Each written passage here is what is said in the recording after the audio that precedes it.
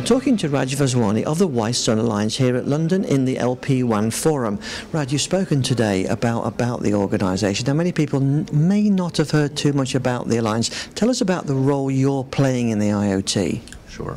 So the Wi-Sun Alliance offers a technical specification and a interoperability and certification program for technology stacks that support IoT and in various forms of networking. So whether that's home area networking or field area networking, by which we mean kind of large-scale outdoor networks, the kinds that people talk about in utility networks like metering networks or outdoor street lighting networks and so on, the kinds of applications that the LP1 Forum is discussing here today.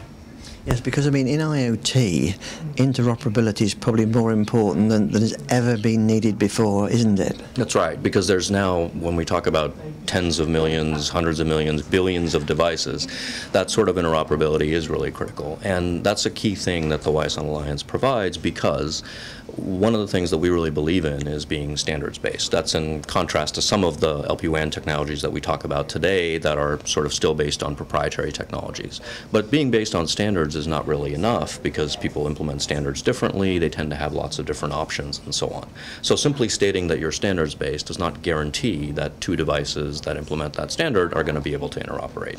What the Wi-Sun Alliance does is defines the profile that actually describes what interoperability is supposed to be, and then provides a real certification test program out of which the vendor exits with a sticker that says Wi-Sun Alliance certified, that actually says that interoperability is guaranteed. The analogy is really something like what the Wi-Fi Alliance does for some of those technologies. People don't usually buy necessarily the 802.11 technology that underlies Wi-Fi. They buy Wi-Fi because they know that if something has a Wi-Fi sticker, it's going to interoperate with everything else that has a Wi-Fi sticker. That's exactly what the Wi-Sun Alliance does for this environment.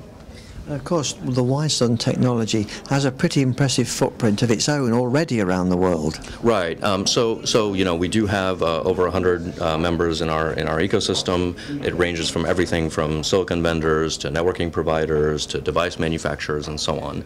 And that collective has essentially deployed well over, you know, probably 50 million devices worldwide at this point across all of these different applications. So utility applications, city applications, sensor applications, and so on. So the footprint is really well established, the technology is well established, and very importantly, actually, the business benefits to be gained from these technologies are well established. Utilities and cities are standing up every day sort of saying, you know, I have this new system that helps me manage my lights, that helps me manage my traffic, and so on, and it's delivering real business benefits to me.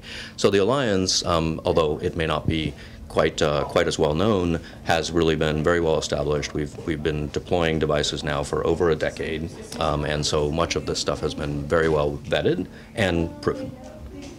Well, that sounds an impressive track record to me. Thank you very much for talking to us. Thank you.